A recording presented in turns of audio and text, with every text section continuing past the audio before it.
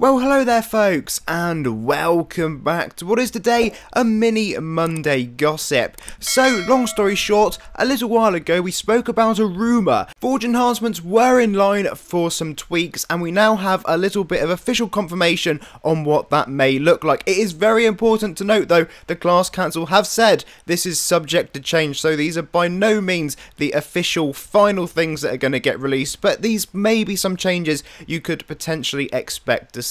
So for those of you who are here sat thinking, what on earth are Forge enhancements? They are very much end game extras that you can add on to your helm, cape, weapons, etc. There are of course some other tweaks as well as that, which we're going to start off by talking about first. So the next classes to have mini reworks are going to be Legion Paladin, Enforcer / Protosatorium, and Chunin. They're all going to get, by the looks of it, just mini reworks, but we will get a design notes post early this week apparently, so we'll keep our eyes peeled for that.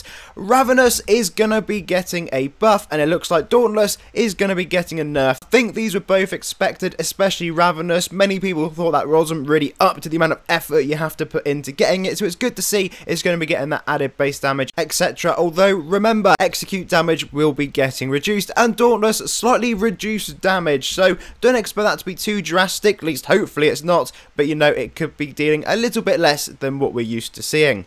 Next up, we have Smite for a damage increase. We're going to have Avarice with reduced stat penalties, Absolution adjusted stat penalties, and Hearty removed stat penalties. Just remember, Hearty is from Grimskull's Dungeons, so slightly different way about going along grabbing that one, in case you're thinking, what, that's not a Forge enhancement. Lastly, let's just touch on the last couple bits they added in. So, Monsters Ultra Exos, Touch of Chaos skill is getting a little adjustment, and then Crash Site quests are going to be changing. I don't know what form that's going to be, and various Forge quests also. So that could be becoming easier, harder, who knows, we'll just have to wait and see, and if we get any further info beforehand, I'll definitely let you know. Otherwise, it looks like we're going to have to wait until this weekend to find out what all those changes are truly going to entail. As always folks, thank you very much for watching. Please do leave a like, and of course subscribe, and I'll see you all again for another one incredibly soon.